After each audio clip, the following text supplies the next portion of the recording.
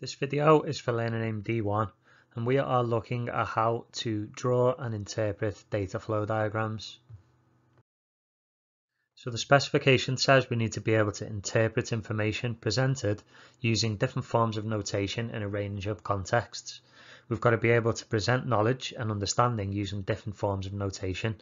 In this video we're focusing just on data flow diagrams. And I believe that if you can draw and create your own data flow diagram for a scenario, then technically you are able to also interpret the information from one as well. So data flow diagrams, just as a recap, they show who or where the input data comes from, how data flows around the system, how the data is processed, what data is stored, and who or where the data from the system is output to. On some of the more complex data flow diagrams, these are the symbols that are used. The oval shape is for a person, organization, or another system which sends or receives information. The rounded rectangle is a process or function, sometimes but not necessarily numbered. The rectangle is for a file or database, it's where something is stored. And the arrows obviously show the information flow by the direction of the arrow. This is not a level 0 data flow diagram, and when interpreting data flow diagrams, some of them can be quite complicated. This one shows our entity, which is the customer, and it shows them sending an order into the system. Now the first process that takes place is that they receive the order, and that involves a set of actions that's going to take place, which is to send the received order through to the next process, and this is where it's going to check the credit status. Now in order to check the credit status, we need to use some stored data, and that stored data is over here called credit rating. So the credit rating storage sends the credit details into this process. Now the credit check status can be checked, and then you can either send an order rejection or an order confirmation. If it's an order rejection, then they will send the rejected order back to the customer. If it is an order confirmation, then they will send the order dispatch to the warehouse. Now from this point on, where the warehouse is, that will have a set of processes as well. So this is just one small section, and you can see sort of how complicated it can get. But if you follow the steps of the arrows, and a lot of the time these systems are numbered as well, it isn't too difficult to kind of interpret what's happening. Now the good news is you're only ever asked to draw a top level 0 data flow diagram. That means we don't need to necessarily use all of those symbols, and we are drawing a very simplified version of the problem. So this exam question says Piccadilly Shoes sells shoes that are through its nationwide shops and telephone orders. Below is a part of the process of purchasing shoes through the company's website. The company order is submitted. The customer card payment details are checked with the credit card company. The payment is either approved or rejected. A confirmation of the order is sent to the customer with a delivery date or a notification that the card payment has not been accepted.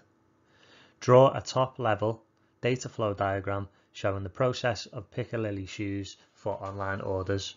Now because this is a top level 0 diagram, it is a very simple diagram to draw.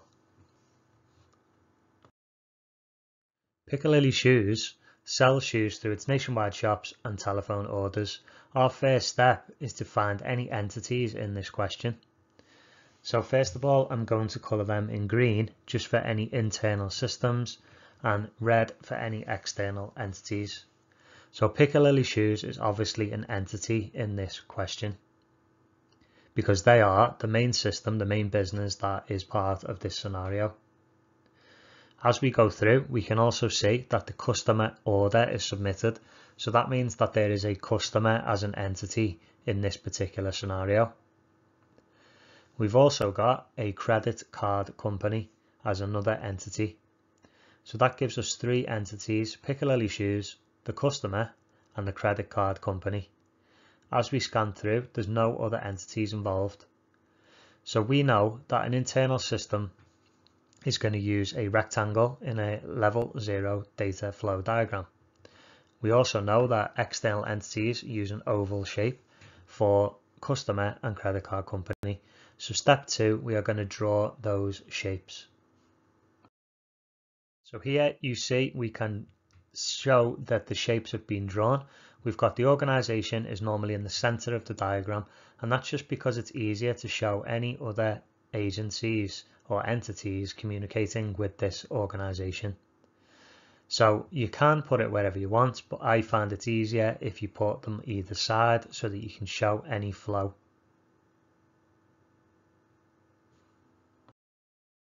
Our next steps are going to be to have a look which information or data is actually being exchanged from and to each entity. So Piccadilly Shoes sells shoes through its nationwide shops and telephone orders. We've got to go through and see what the actual data or information is. So first of all, we've got our customer order. This is a particular piece of data that is going to be sent. We've also got customer card payment details. Then we've got our payment and whether that's either approved or rejected. So it's a payment approval or a payment rejection. We've then got a confirmation of the order and a delivery date or a notification that the payment hasn't been accepted. So we've got all of these things are bits of information. You need to then work out what direction those bits of data are flowing from and to. And we're going to draw arrows to label each one. So let's just say you started with customer order. You need to think who is the sender of the information and who is the receiver. So our customer has placed an order and that has gone to Piccadilly Shoes. So we're going to have an arrow from customer to Piccadilly Shoes and the arrow will be labeled with customer order. Next, you'd look at the next one down. It says customer card payment details are checked with the card company. So it's going to go from Piccadilly Shoes have now got the payment details. They are going to check with the credit card company. So it's going to go from Piccadilly Shoes to credit card company. And you would label it customer card payment details. And you just repeat those steps until you've done all of the different bits of information. So here we can see that we've drawn in our arrows and we've labelled them with the exact words used in the question. Just make sure that you check the direction of the arrows and reread over the question to make sure that everything is flowing in the right directions.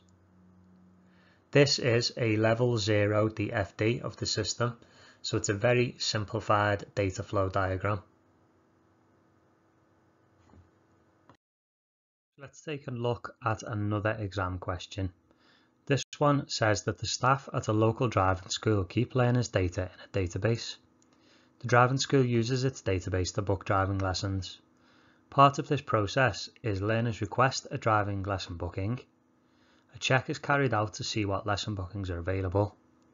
The lesson booking is entered and the lesson booking file is updated. The learner will receive confirmation of the lesson booking. The driving instructor will receive the lesson booking details.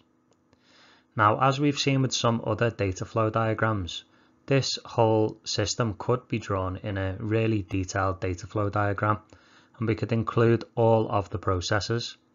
But for a level 0 data flow diagram that you will be expected to draw in the exam, we don't need to show any processes.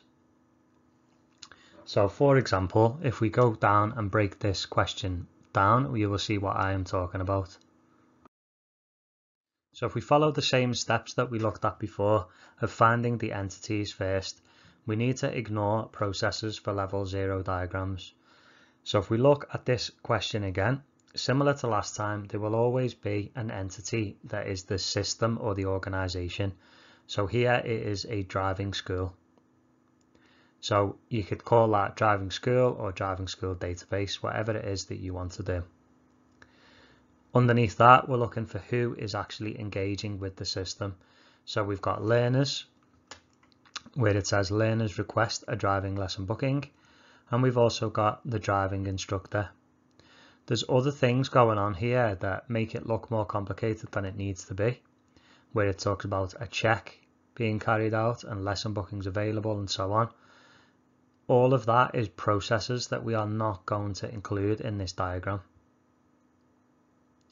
So driving school, either driving school database or the driving school itself, is our entity, and these are our external entities, the learner and the driving instructor. So our next step is going to be to draw them out.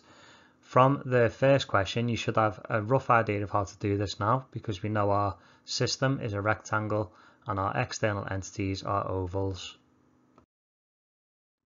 So here we can see our driving school as our main entity, and then learner and instructor as our external entities. Again, I've drawn it where the organization is in the middle, just because it makes it a little bit easier, because they're usually going to be the main kind of source for external data that's coming in. So they are going to be receiving and sending data to the external entities. For our next step, we're going to do something similar as before, is we're going to highlight the information or data that's being exchanged from and to each entity. We are going to ignore the processes, so I've put them in red, the things that would be an actual process. If it was a different type of data flow diagram, then you would include these as processes using the correct symbol.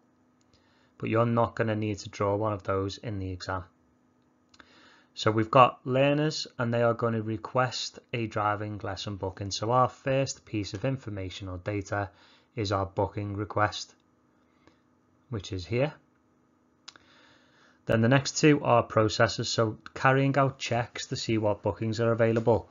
No data is actually flowing in the system, it's a process that's taking place. The next one, we've got lesson booking is entered and the lesson booking file is updated. Again, no data is flowing in the system, they're just being processed. Then we go on to the next one. The learner will receive confirmation of the lesson booking. So essentially we know that a confirmation is going to be sent back to the learner. Next, we've got a driving instructor will receive the lesson booking details. So we know that the driving instructor is going to get this piece of data sent to them. So you need to think, let's do one step at a time. Let's put the arrow in and label it. Let's put the arrow in and label it. So learners request the driving lesson booking. We're going to go from learner to driving school, and it's going to be a request. The learner, we're going to have an arrow going from driving school back to the learner, and it's going to be a confirmation. And we're going to have an arrow going from the driving school to the driving instructor, and it's going to be labeled lesson booking. So let's have a look at what that should look like. So here we can see our DFD, and we've got our driving school in the middle, we've got our learner, our instructor, and we can see the flow of information, including the direction, and we've got each section labeled clearly. And I've used very closely or identical language from the question to make sure that it's very clear. So hopefully at this stage you are much more confident at drawing DFDs, and good luck with any questions that you get on the exam.